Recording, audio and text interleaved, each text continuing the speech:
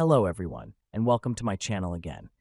In today's video, I will delve into a fundamental topic for anyone managing a Windows Server environment, which is how to set up DHCP Failover Recovery on Windows Server 2025.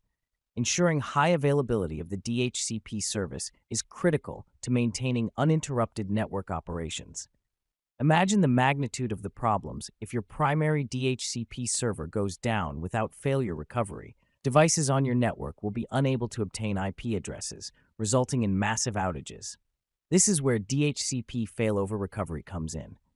Whether you run a small office or a large enterprise, this feature is essential for reliability and redundancy. Okay, let's get started. Before anything to configure DHCP Failover, you will need two Windows Server 2025 machines with the DHCP role installed and configured. Now I am on the primary server, and I am logged in as a domain administrator, as administrative privileges are required to set up DHCP Failover. And this server, I have installed and configured the DHCP role on it before. Click on Tools, and from there select DHCP. After opening the DHCP Management console, expand the server node in the left pane and expand IP version 4 to make sure the DHCP role is configured correctly. This is my primary DHCP server, which is the server that actually hosts the active DHCP scope. I have configured DHCP server before, and I will leave you a link in the description to know how to configure it successfully. And the next step is to move to the new second server. The second server does not have a DHCP role, so I will install the DHCP role on it. From Server Manager, click on Manage in the upper right corner of the window and select Add Roles and Features. From drop-down menu, on Before You Begin page, click Next, and to specify the installation type, select the Role-Based or Feature-Based Installation option and click Next. Then select Server on which you want to install the DHCP role and click Next, and on the Server Roles page, select DHCP Server, then click Add Features in the pop-up window and click Next. Do not select anything on the Features page unless additional features are needed, and click Next. Then click Next on the DHCP Server page, then review the selected server and the DHCP server role. Then click Install to start the installation process.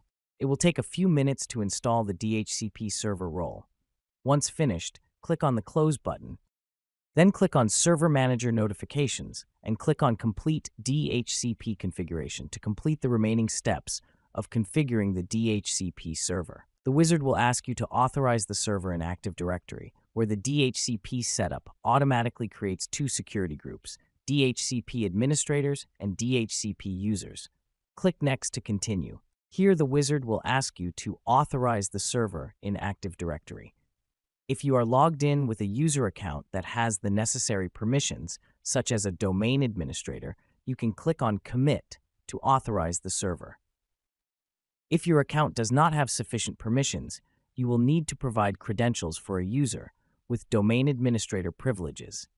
Then click on Menu and select DHCP to open the DHCP Management console. When you expand the server node, in the left pane and expand IP version 4, there is no scope, and I will not create a new scope, but I will bind the DHCP server to the primary server on which the scope was created and set up failure recovery for the primary scope.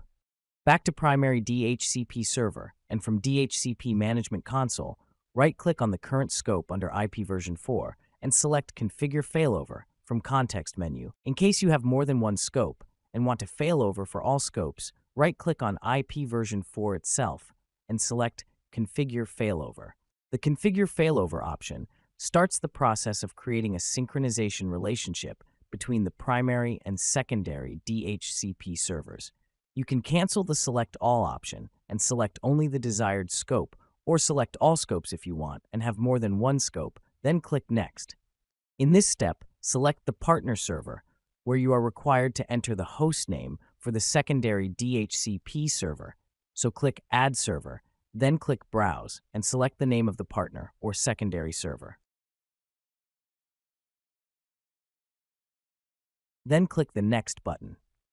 In this step, a new failure recovery relationship is created and the failure recovery mode and settings are configured. Relationship name is the name used to define the failure relationship between two DHCP servers, a logical name that allows you to manage and distinguish between failure relationships, especially if you have multiple DHCP servers or multiple failure configurations in your environment, and is intended for purely administrative purposes. It does not affect the functionality, but should be meaningful and descriptive. It is best to enter a name that reflects the role or location of the servers involved, so that you can easily identify it later. Another option we have is maximum client lead time. This is the maximum time in minutes that a partner server can lease an IP address to a client without confirming the lease information with the other server in a failover relationship. The default value is 1 hour or 60 minutes, as you see. That is, the partner server can assign IP addresses to clients during this time. Once the connection is restored, the lease information is synchronized. Here I recommend leaving it at the default of 60 minutes, unless you have specific requirements. Decreasing it may cause synchronization issues, while increasing it may delay recovery from potential conflicts. Next, we have the mode, where this mode determines how the two DHCP servers share the responsibility of assigning IP addresses and managing leases. Here you have two modes, load balance and hot standby. I will explain how each mode works so you can choose the right option for you. First, load balance, which is the best for me. When choosing this mode, both servers actively assign IP addresses to clients based on the load distribution ratio. I prefer it because this mode is ideal for high availability and ensures equal use of server resources. This mode determines how the DHCP load is distributed between the two servers. For example, the primary server might handle 70% of the requests, and the secondary or partner server might handle 30%, but the default load distribution is 50% for both servers. One advantage of this mode is that it allows you to specify the percentage of DHCP requests that each server will handle. This is useful if one server has more resources or better network connectivity and can handle a larger share of the workload. If you choose this mode, set the percentage based on the capabilities and performance of both servers. The second mode, which is hot standby mode, sets one server as the active server and the other as the backup server. In this mode, the primary server handles 100% of the DHCP workload and thus responds to DHCP discovery requests, assigns IP addresses, and maintains lease records for all clients in the network. In short, thus acting as the sole provider of DHCP services. The secondary server remains in standby mode, which means it is idle and not actively involved in daily DHCP operations. The secondary server constantly monitors the health of the primary server through a failure recovery relationship. If the primary server fails or becomes unreachable, the secondary server automatically takes over and starts making DHCP requests. Once the primary server is back online, it can either automatically or manually resume its role as the active server, depending on the configuration and the load ratio for this standby mode, which is either active or standby. Thus, the active server typically handles 100% of the workload, and the standby server handles 0%. Now you can choose the mode that suits you and your server resources, but my advice to you is to choose the load balance mode based on experience. Next, we have the state switchover interval option, which specifies the time after which the partner server will take over if it detects the failure of the primary server. In other words, when the primary server becomes unresponsive, the partner server waits this period before taking over the active role. The default setting is usually 60 minutes, and you can adjust it based on your needs. Use the default setting unless you want to detect a failure faster. I also have the option Enable Message Authentication for DHCP Failover. Always enable this option to ensure a secure connection between the two servers. This is especially important in environments where security is a priority, as this option adds a layer of security to the failover connection by preventing unauthorized servers or devices from interfering with the DHCP failover process. Finally, the shared secret is a password-like string used by DHCP servers to authenticate failover messages. It acts as an authentication mechanism for failover connections. The shared secret must be identical on both servers for the failover relationship to work successfully. Without it, both servers will reject each other's failover messages. Make sure to enter a strong and secure password. Avoid using simple or predictable strings. Then click on Next button. Then review all the settings in the summary window. To confirm the failure recovery details, click the Finish button to apply the configuration. Then wait for the wizard to complete the failure recovery setup.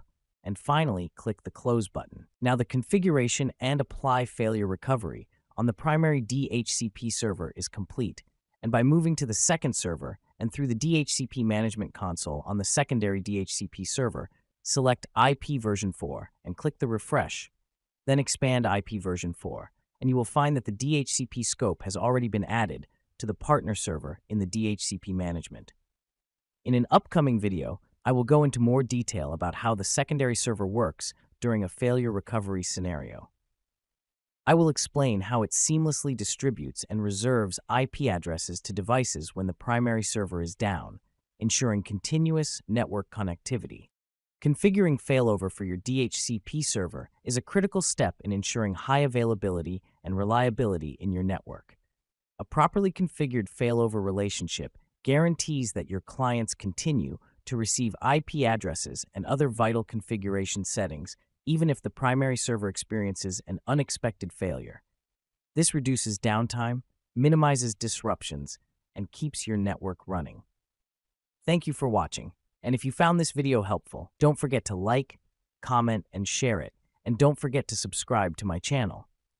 If you have any questions or comments, feel free to leave them in the comments section. Thanks again for watching, and see you in the next video.